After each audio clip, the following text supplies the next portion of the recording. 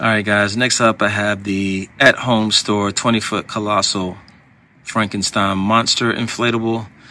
I'm going to try to put this up. It is getting dark and it's kind of windy out, so I'm not sure how well it's going to do, but tomorrow's Halloween, so I got to go ahead and do as much as I can. So we'll check it out and see how it goes.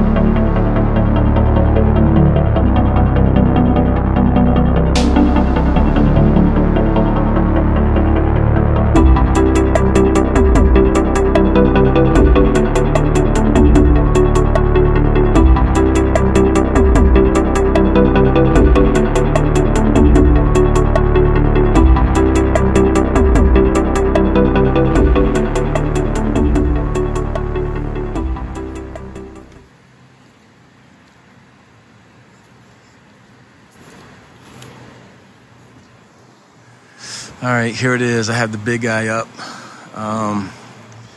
Not too shabby. 20 feet is crazy. This thing is tall, man.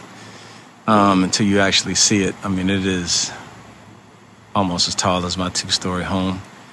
It's kind of windy, so you see he's moving a lot. I'm kind of worried about that because it's supposed to be getting 15 miles an hour gusts. I'm sorry, 24 miles an hour gusts, 15 miles an hour winds, so he's going to be moving a little bit. I only was able to tether 4 of his spots. I think he has 3 more up top, but I don't really have anything to anchor him up top with. Do have a couple of concerns.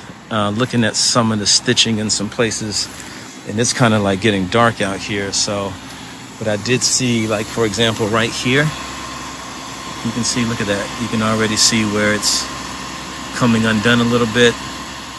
I mean, I'm sure I can either get that sewed or patched up, but for being straight out of the box, that is a problem. But I don't want to put anything on it quite yet. Just hoping it can last till tonight and tomorrow, so we'll see. But yeah, he's cool, man. Very, very cool. Was able to get him at the at-home 50% off today. So, but he is sold out now. But if you can get him, definitely check him out. All right. I also like his clothes. I know the old one didn't have his colorful clothes, but I like the colorful clothes on him. It just kind of brings him out a little bit more than the gray one, than the previous version of him. But yeah, he's cool, man. Definitely like Frank.